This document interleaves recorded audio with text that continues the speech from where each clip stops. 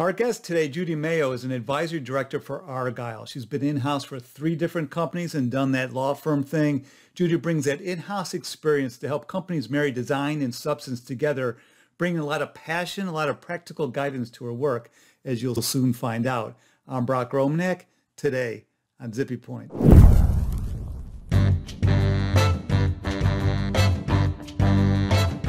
So Judy, the director bios, I don't think there's any greater part of the proxy statement that's evolved more widely. I think in the old days, there was just the bare minimum that companies provided, but it's such an easier area to convince perhaps directors to do some proxy design.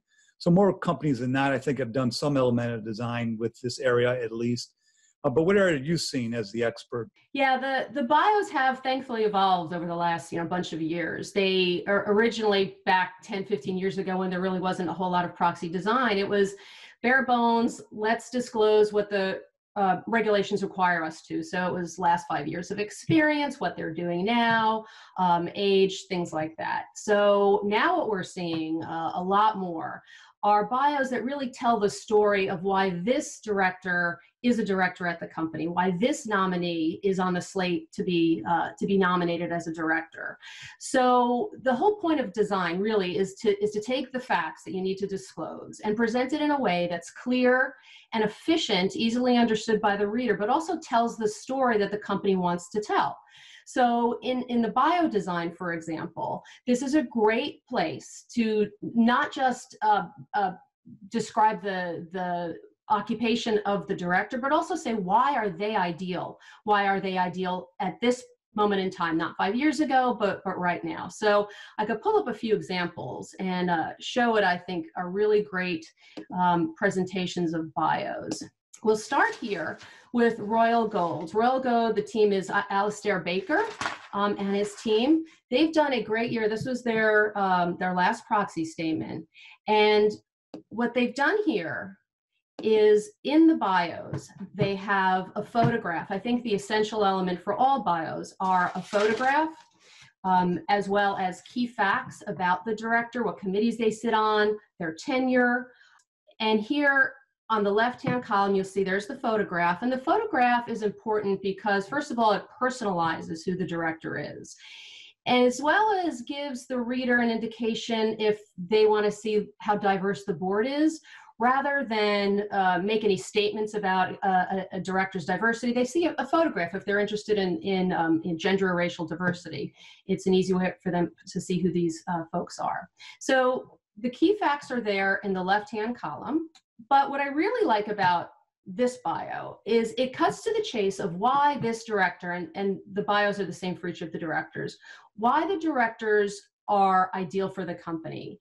It lists their qualifications and experience and also sets forth where they got that experience. So rather than your typical resume form of bio, this really just says, this is why this director is ideal. These are the qualifications that are so important for our company, and this is where they got it. Here on the left of the previous page, preceding all the biographies, are the list of qualifications that Royal Gold has determined are really key for their board, their nominees to have. And you'll see that the icons are carried over to each of the biographies. So you have an icon there for board service. In the list of desired attributes, the same icon is there. So that's another great visual way to tie the list of desired qualifications to each of the director's qualifications. In the proxy summary for Royal Gold, they also do some interesting and very good way to communicate key facts about the directors. These 2 directors are up for nomination, were up for a nomination last year. And so here in the proxy summary, they again put out the photographs, and they give very key facts about who these directors are and why they are up for nomination. What is their experience and qualification that's so important for them to be on the board at this time in Royal Gold's history? It sets forth why it's important for these nominees to be on the slate at this particular time for Royal Gold, why their key skills and attributes are important now. And you'll see again that in the proxy summary, the icons that are going to be used later on flow through. So it's a nice visual tie later on in the document. Yeah, I love when companies have those icons and they pick icons that are specific to that company, that industry. It's really nice. That's right. Yep. The next company I want to talk about is Mattel. And the Mattel team, which is Robert, Lillian, and Tiffany, they have redesigned their bios.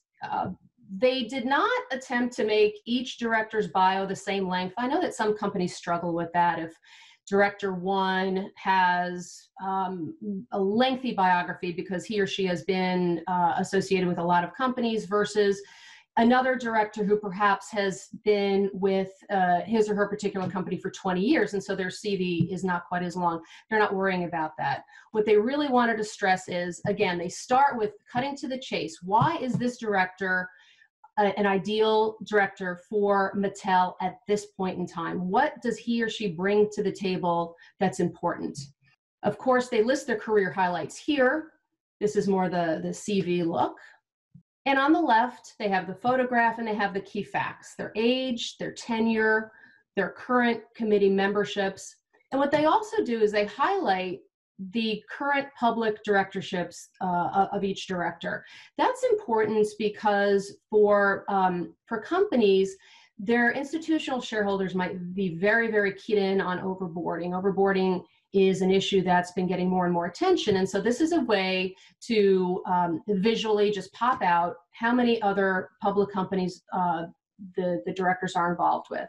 The last example here is Hewlett-Packard. And the team at Hewlett-Packard has, again, very nicely designed biography. You'll see that they set out the key facts about the directors on the top and on the side, age, tenure, committees. They also, in the blue box, so it's visually highlighted, they describe under other key qualifications why this director is ideal. They explain in the company's words why, this example here, Ms. Alvarez is well suited to be on the board given the company's strategy and focus. You'll also see again that the icons for desired attributes are carried from the skills matrix into each individual biography. So there's a continuity, a visual continuity in terms of skill sets. It's really fascinating how far director bios have come. As I said, it'll be interesting to see if we start seeing some video bios. I think for directors that day is still far away, but for the rest of us on our firm profiles, I think for video bios will be the norm. I have made a video bio for myself, and I've made a video about why you should have a video bio too. So you might want to check that out because I think it helps bring to life. Yeah, it's important to be able to describe, especially for incumbents who are being renominated, why are they still relevant now? Because company strategies can change, the economic climate changes, situations change, and the board needs to reflect that change, that evolution. And so not just for the new candidates, but as well as for the incumbents who are being renominated, the bios are really the place to describe how they're relevant now. Yeah, you can really tie together the board evaluation process and drafting these by, and tweaking. You want to have a director who's been on the board a long time, and the bios has said the same thing year after year. But like you said, the company's focus has changed, the strategy has changed. So how do you, if the director does indeed still fit on the board, how do you explain that in the bio to shareholders? Very interesting. That's right. Thank you, Judy. Thank you.